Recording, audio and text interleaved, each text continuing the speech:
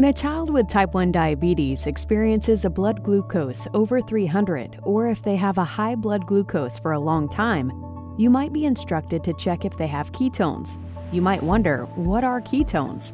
When the body doesn't have enough insulin, it can't use glucose for energy.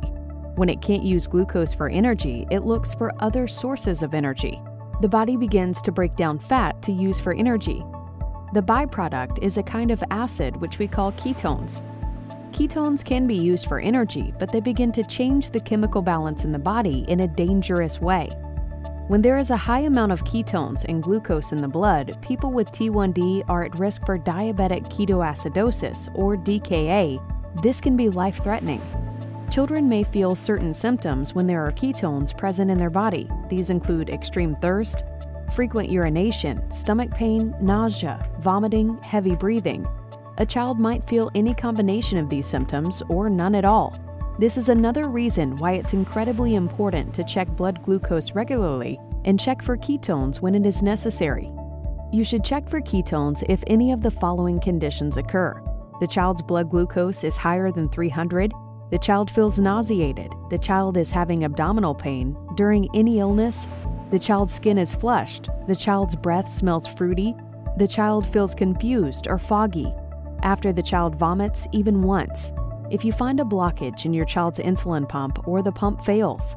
To check for ketones, you can use urine ketone strips or blood ketone strips. The ketone test strips you use will have exact instructions on the bottle. Urine ketone strips are dipped into the child's urine for a short time. The strip will then change color to indicate the level of ketones in the body.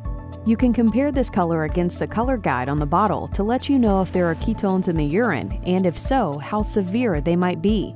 To use a blood ketone test strip, you will need a compatible meter. Putting a drop of blood on the test strip will cause the meter to give the ketone results after a short period. You will need to act according to the result of the ketone test.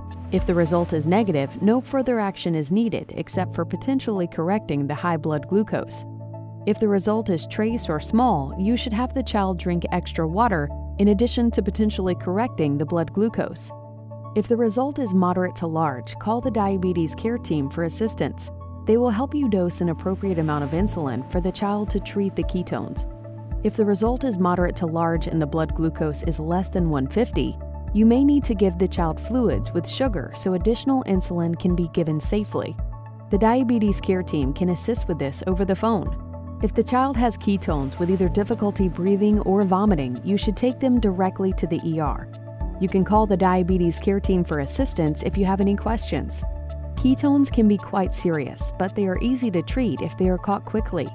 It's best to check a child's blood glucose regularly because it may be important to follow up and check for ketones without much warning. In the next module, we'll do a deep dive on checking blood glucose and using multiple kinds of devices for checking.